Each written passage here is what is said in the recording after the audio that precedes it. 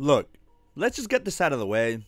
Yes, the way in which you charge this mouse is insanely idiotic. Like, whoever was at the design team that approved this needs to get fired.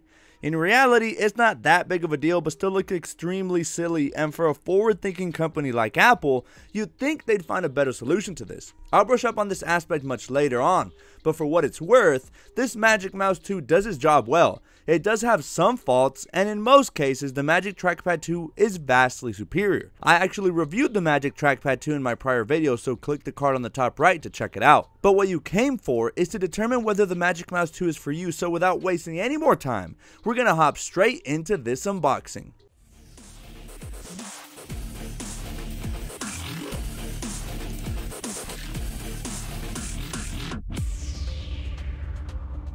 So just like the other Magic accessories, the unboxing experience is typical Apple. You have your image of your mouse front and center, accompanied by Magic Mouse branding, alongside two Apple logos flanking both sides, with nothing much going on the top and bottom.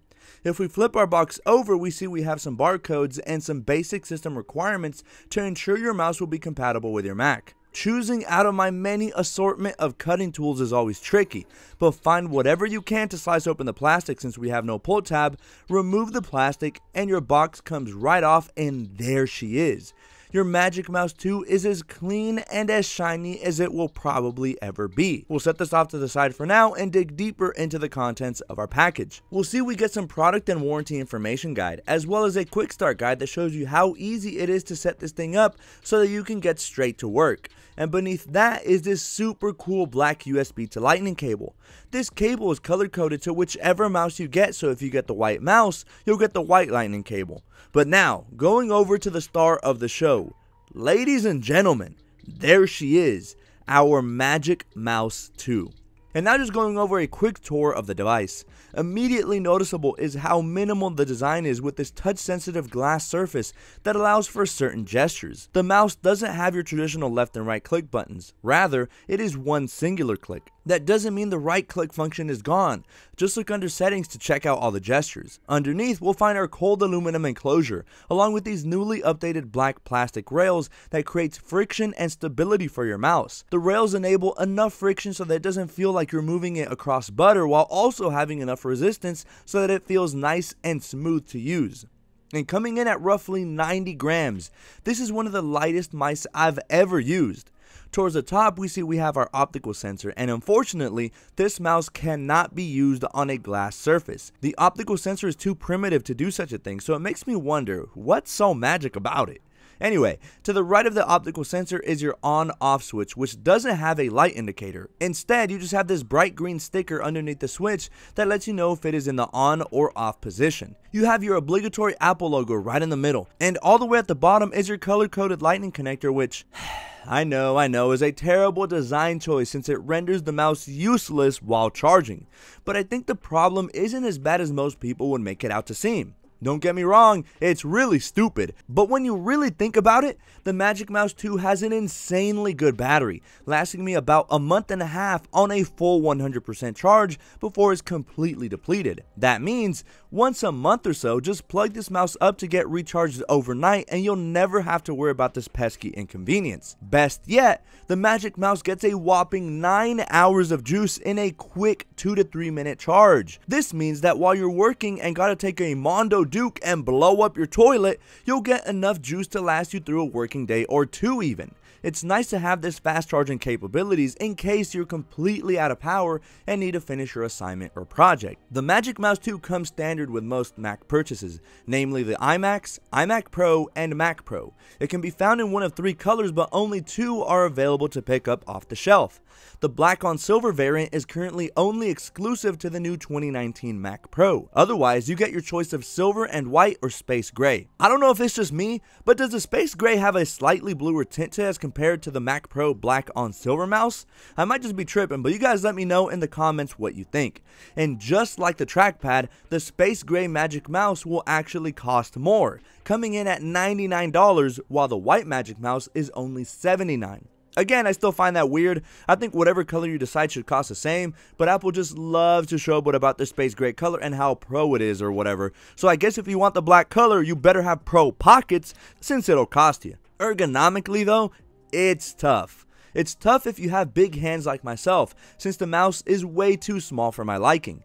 The mouse measures in at 4.5 by 2.3 by 0.9 inches and is roughly comparable to the size of a small mango.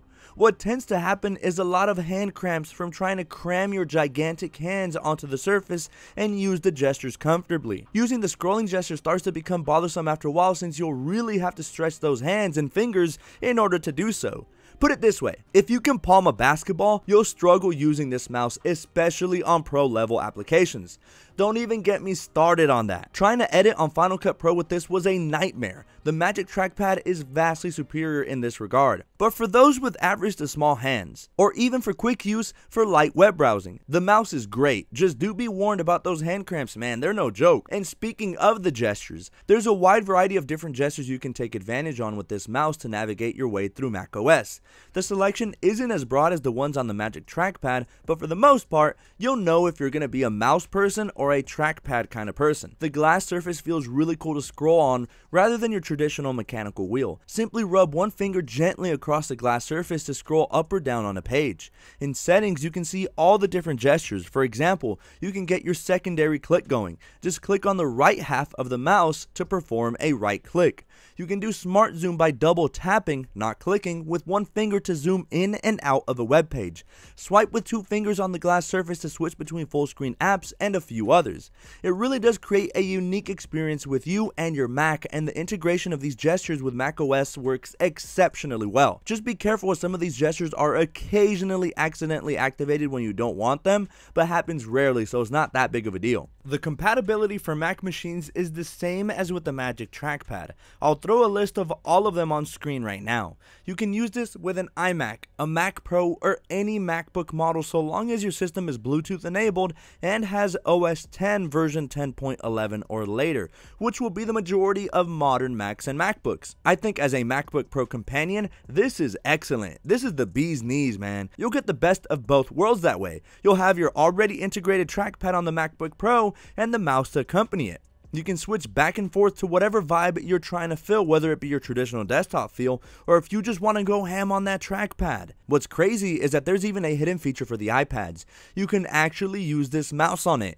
It's kind of crazy and is pretty well hidden within the menus. I'm trying this on the iPad Pro, so I'm not sure about the other ones, but may leave a pinned comment later on if you guys want to figure out if it'll work for your iPad. Basically, head over to settings, then hit accessibility, then hit switch controls, and under Bluetooth devices, your Magic accessory should pop up. This even works for the Magic Trackpad and even the Magic Keyboard, so it's really cool. The clicker is a bit bigger than on a traditional desktop, and you can't really scroll with the scroll gesture on it, but hey, you're using a mouse on an iPad. You do have to turn on assistive touch for this method to work though, and it's evident Apple isn't really advertising this thing to be used with the mouse, as it is a bit finicky at times, almost like it's in a secret beta stage. But yeah, there you have it. Ultimately, do I think this mouse is worth it? It depends. I mean, if you want this mouse to simply browse the internet and not be so heavy on creating content or projects, then you should be fine. It gets the job done just fine.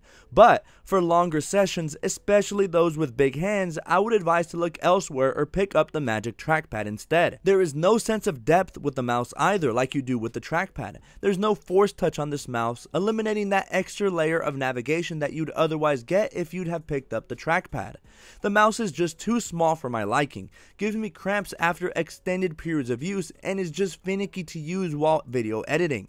Not to mention the idiotic way in which it charges. It's not one of my favorite Apple accessories, but certainly isn't the worst. It's still a mouse at the end of the day and is your main tool to navigate through your Mac. But for a starting price of $79, you can spend slightly more and get yourself a really nice mouse with better ergonomics, a much more sensible way to charge while in use, and perhaps other features that are absent on Apple's mouse.